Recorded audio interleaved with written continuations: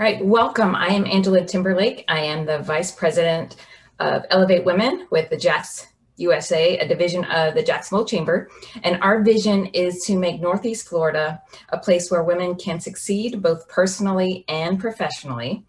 As a community, we must ensure women have the same opportunities to advance in their careers to the highest level of leadership, whether that's an executive roles on corporate boards, in political office, or even in business ownership. When we do that, Northeast Florida becomes a destination where top talent can thrive, which means our business, our economy, and our culture thrive. So it's a win-win. However, the reality is women may face so many barriers to achieve the highest level. So Elevate Women's goal is to minimize or at least eliminate some of those barriers to level the playing field. One of those ways we plan to do that is to learn from others, learn from other successful women by hearing their stories. By doing this, we can enlighten the rest of us on the challenges that they've overcome, the successes that they're seeing now, what programs, what policies are working, and why. Bringing diversity of thought to the decision maker level is a business imperative versus a nice thing to do. And above all, it's about being exposed to the power of possibility. If they can, you can, and so many others who may think it's impossible can as well. So we're going to flip the mindset of it's complicated to it's possible. So this is our Leaders Building Leaders series, and I am honored to be joined by this well-known, well-respected leader in local business as well as our community, Shantel Davis. Shantel is the Vice President of Sales of the Southeastern region of Greenbrier Companies. She has an extensive career in real estate as well as sales and marketing. In addition to her day job, she serves on several boards across our community. She's also an honoree of the 2020 class Women of Influence for being recognized as a leader who has helped the community, has shaped the next generation, and serves as a role model for the community. She's lived all across the US, and now we are fortunate enough to have her back in Jacksonville. So Shantel, welcome. Thank you, and thank you for the introduction. Yeah, happy absolutely. to be home. Yeah, I bet you are. I bet you are. So I'm so glad that you're here, and I want to give you an opportunity to sort of give a little bit more about you and share your story of your journey into leadership. Sure. Again, thank you for the opportunity to just share a little bit about myself. I am a native of Jacksonville. I'm born and raised in Jacksonville, went to Mandarin High, University of North Florida for my undergrad, and Jacksonville University for my MBA. And started my career at CSX as a new business development specialist.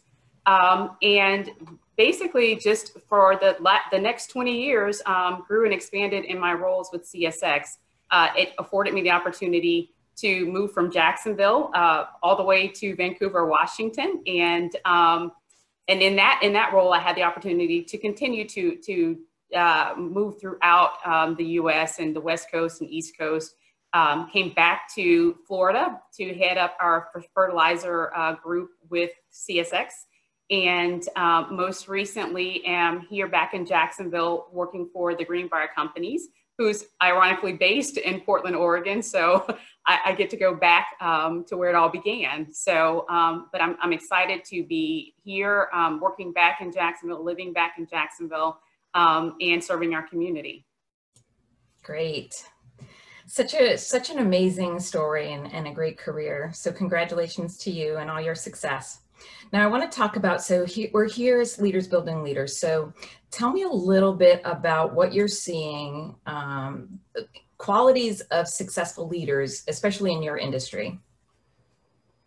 You know, I think that qualities of a successful leader, it transcends the industries, and it really is about the person, the qualities that a leader should possess.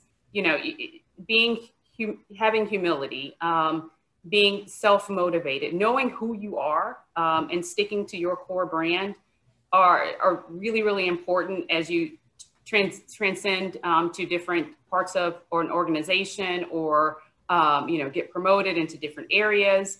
It's about the integrity, the ethics, the morals, the values, staying true to yourself, and really knowing that as a leader, part of your role is to also be a team player in various aspects. I mean, that's from, leading your team. I was oftentimes, there would be times when if my team is doing something or if there's a project, I'm right there, in the middle with them. If they're staying up until 7, 8 o'clock at night, so am I.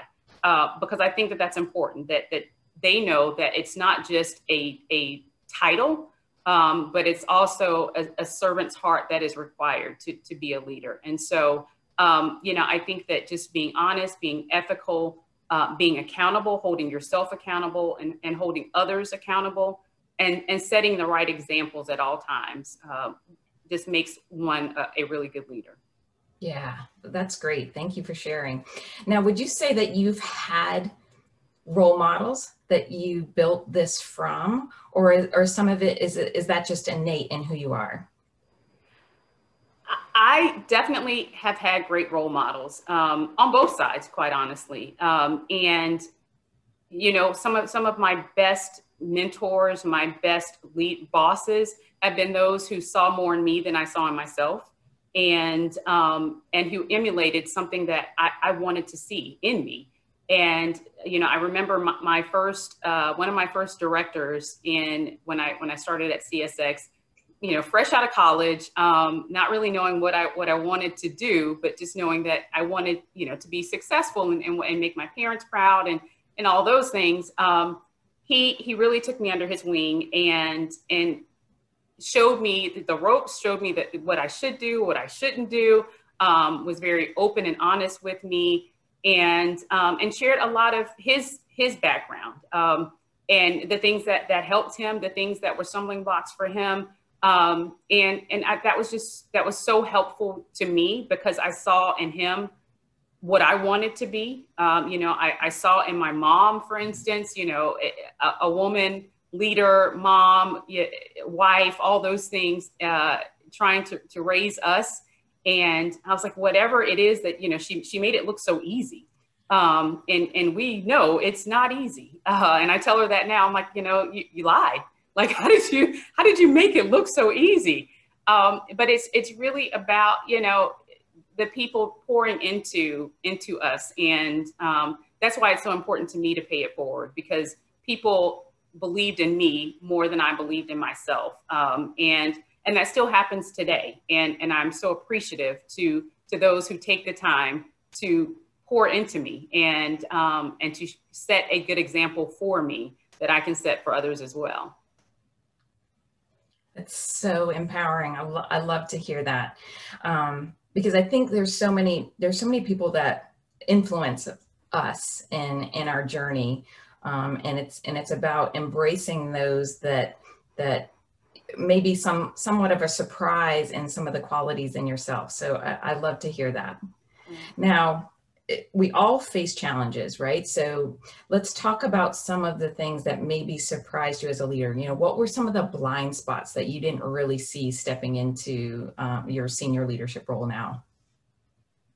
It's almost like getting a glimpse behind the curtain. And we all think that it's easier for people not knowing, what they have to encounter, or what the buy-in that you have to get to, the consensus that you have to make, all these things that all we see, at times is what happens at the end result. But it's all the things that come into play in the middle that I just was not aware of. And that, at different levels requires a different set of skill sets, a different level of confidence that you might have or might have to fake until you really have, all these things that make you an effective leader, but also help your teams to be better. And so the things that I didn't know was that the consensus that you had to get, that you really had to come in and sell. You was constantly selling, your opinion or the decision that you make, because is no longer just about the decision you're making for you. You're making it for the organization. You're making it for, you know, hundreds of people. And so you got to get that consensus from others, you know, and make sure that you're not walking into something blind, and being open enough to listen when others have ideas or recommendations, or have you thought about it this way? And so there's a lot of background that is necessary to accomplish a goal, especially, you know, the bigger the goal, the bigger the background work that you have to make, and the consensus that you have to build. And at the same time, being willing to recognize that, you know, you might have to change, your position might have to change. Your stance on something might have to change after you've gotten more feedback, and being okay with that. So there was just behind the curtain. It was eye-opening for me, and it still is. Yeah, no matter, I think, no matter the level you get to, that's always going to be the case, right? And those that embrace it and continue to evolve and adapt are those that are the most successful. So that's great to hear. And I, you know, I think for so many women that I talk to have a fear of not having it all in order to raise their hand and say, I'm ready for the next level. So it's great to hear that, you know, you continue to learn, you learn as you go. And you didn't necessarily fake it till you make it, but it's a little bit of, you know, having the confidence in what you bring to the table, but still being comfortable to learn, evolve, adapt, and grow. Right. Great. I love it. Now, who are some of the, you talked about, you know, one of your mentors, but did you formally look for a mentor or a sponsor in order to really enhance your career? You know, I think for me, I honestly didn't. That was one of the things that and I think even for women, that we're not as good at doing those things. And so I wasn't aware, for instance, that like a lot of my male counterparts had mentors, and, you know, men take on other men. And that's something that I challenge myself to do now more than ever, because I know that it's necessary. And so I never went and formally sought out mentors. Thankfully, there were those people who poured into me. And now that's one of the things that I am doing, and that I am more conscious of. But growing into my career, it wasn't something that I thought was even a sponsor, for instance. I didn't even know what that meant until, you know, years into my career. And now it's like, yeah, it's necessary. And sometimes, and I see now why people seek you out versus you seeking them out, because I also believe that mentorship and those relationships have to be genuine, and it is a two-way street. The greatest mentorship relationships that I have are those where I've gained probably more than those that I've mentored, and they probably don't even realize it. You know, it does truly make you a better person, a more well-rounded person, to just pour into someone else. And so, no, I never really sought out mentors, you know, growing into my career. But I do know that is definitely something that is necessary, and something that happens all the time. Yeah, and it's funny for our counterparts, it just seems to happen naturally. Yeah. Right. And for women, we tend to just go it alone for most of the time. And then it just sort of happens to us. So it's great to hear that we're not alone in that situation. It's pretty common. Now, thinking back, is there anything that you would do differently in your journey? I would definitely believe in myself more. You know, I was blessed to have people who believed in me, but you know, had that not happened, I don't know, you know, where my career trajectory would have been. But really believing in myself a little bit more, stepping out, taking some risks. I'm not necessarily a risk taker. But, you know, for me, moving to Vancouver, Washington from Jacksonville, and that being my first major move, I told my then CEO or chief commercial officer at the time, I said, either you love me or you hate me, because you're basically sending me this far away. And he said, if I hated you, you'd know it. And he was, again, another mentor that he said, I'm looking at you as a daughter.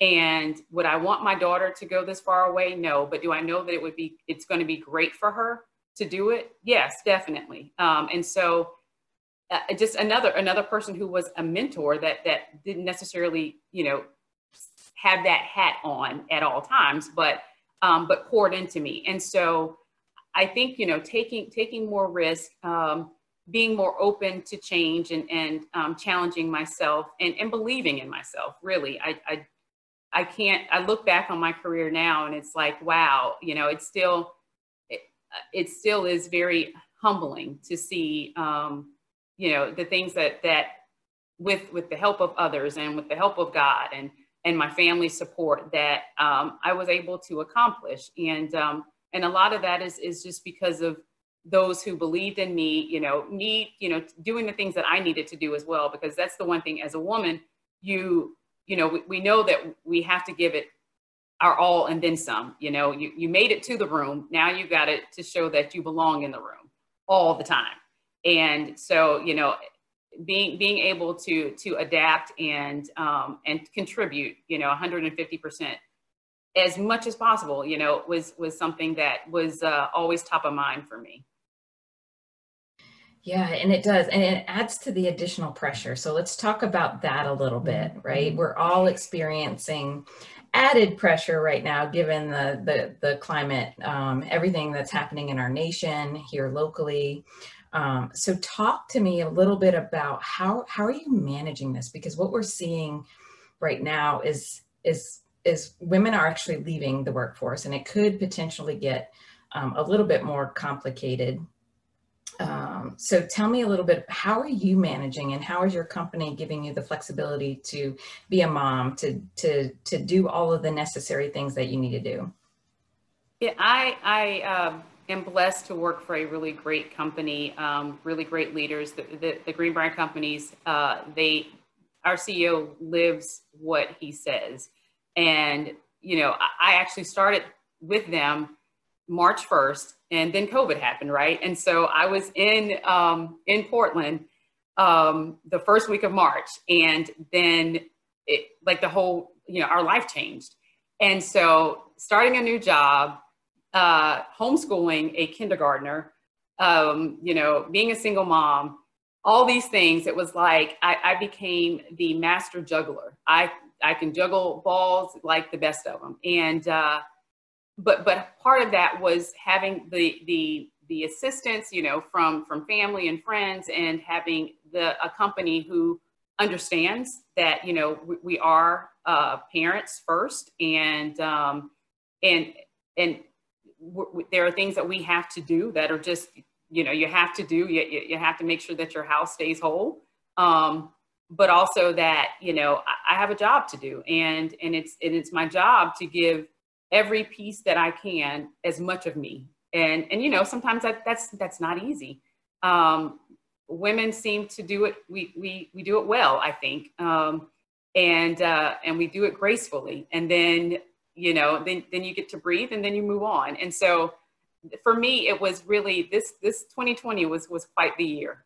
It was a year of new beginnings in a lot of ways. And so definitely having the support of my company, having my village around me to help me with my daughter, and really just continuing to hone in on my skills, and what I brought to the table was really important to me. I really had to understand what those were, and not try to second guess myself in the middle of all this change and chaos that was happening around us. That's great. And now, was your company, was Greenbrier, did they already have sort of flexibility built in, or was that something that was adapted based on COVID? I think there was a level of flexibility that was built in, but at the same time, what was most important are the employees and our customers and our families. And so It was, don't do anything that would compromise your health, your well-being, the well-being of others around you. But we have a job to do. And so how do we do it, and how do we do it well in this new environment? And so we adapted quickly, but at the same time, so was everyone else. And I think that's what made it easier, in air quotes, was because while we were adapting, so was the rest of the world, right? And everybody was trying to figure it out. Everyone was staying at home. And so it was a lot of what the company's culture was about that made it easier to transition to something like this. But at the same time, it was also understanding that, each individual, we have a job to do. And my goal is to maintain, the profitability of our company, and to give my all to my company and my customers. And so figuring out how to do that, I think was probably one of the balls that was in the air that I had to juggle. And you try. Every day is a different day, and new challenges exist. And the list that you created in the morning is definitely not the list that you have by the end of the day. And so, being okay with that, and progressing every day, and just trying to make sure that I'm giving my all to all pieces of the puzzle. And, people talk about work-life balance, and it's like balance is whatever it is for that day. It is whatever it is for that 15 minutes or 30 minutes. It changes so much that I had to be okay with that. And I had to be okay with every once in a while. That means that, I'm going to be up until 11, 12 o'clock doing work, because now I'm homeschooling. And, there are different things that need to take precedent over the other. And so, but the company in and of itself is a company that supports its people and appreciates family, and puts that above all others. That's great to hear. And it's a constant balance every day. So I think it's great to hear that you're figuring out how to maneuver that, and how to sort of stay sane in all the chaos that's going on. We have to, right? Exactly. So let's stay on that sort of topic about the company itself. So one of the other conversations that's happening now is equity, right, and diversity. So how is your company approaching that, and what are they doing to embrace diversity and thought at the leadership level? So the first thing is acknowledging that it's necessary, and acknowledging that there are differences that exist.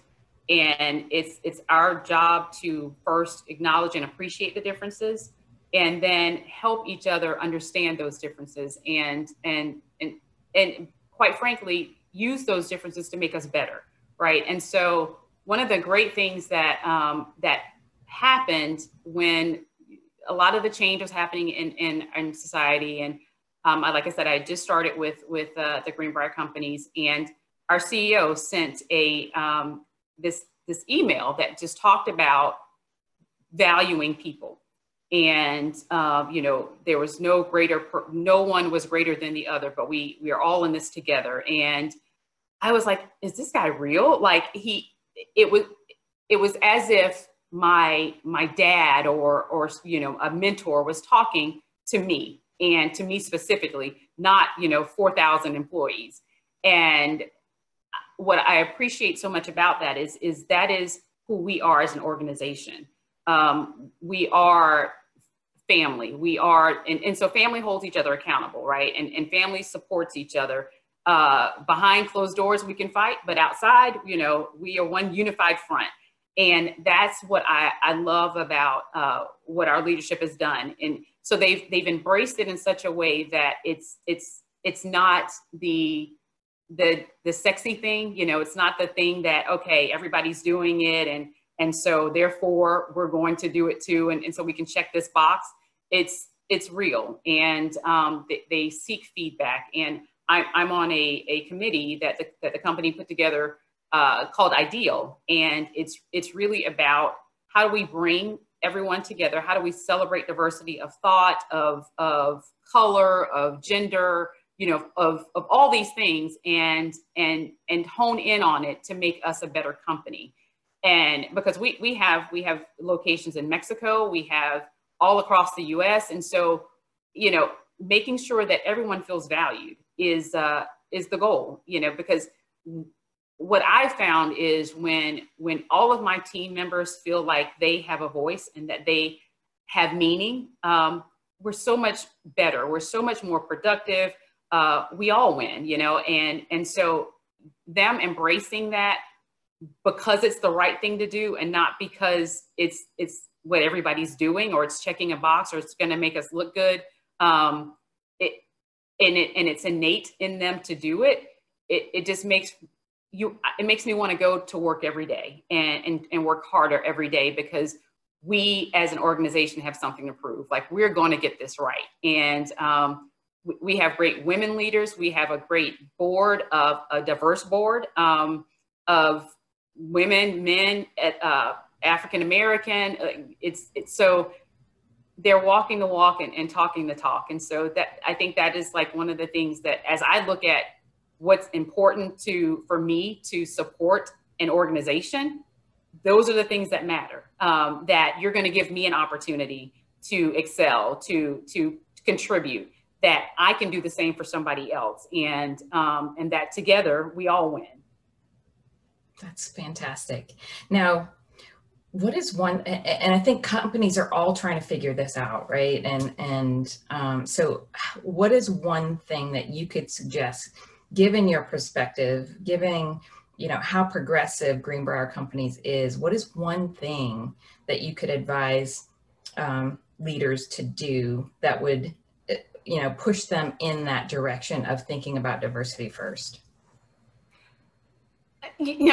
First, acknowledging that it's necessary, that the skill sets that for instance women have, we can juggle like the best of them. We can turn it, we can cry on one end and walk into a boardroom and give a stellar presentation, and then walk back out and go pick up a kid, and so embracing the fact that the diversity of people and thought, that is necessary. That is the only way that, if we're going to be a part of a global economy, if we're going to be a part of global change, then you have to not only just say, yep, but you have to believe it, and you have to show it in what you do, and not just in the programming, because everybody can put on programming, right? We can all put on and having affinity groups and inclusion groups and all these fun and sexy ways of calling out diversity. But what are you doing really? And what are your numbers showing? Are you showing that you have women who are in leadership roles? Or does your board exemplify what your employees look like? Those are the things that matter. So it's not just, doing it because it's what's the newest thing to do right now, because, I'm going to sign this and say that I am a part of, this whole diversity and inclusion train that everybody's on. It's actually the right thing to do.